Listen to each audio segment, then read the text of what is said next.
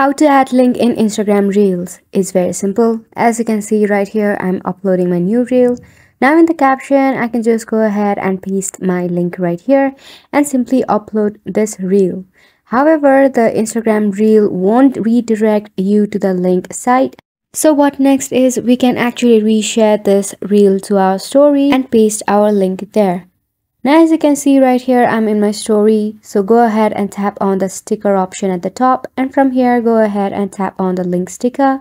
Here again paste the URL of your link and then tap on done. You can arrange the position of the link sticker right here and wait for it to be uploaded.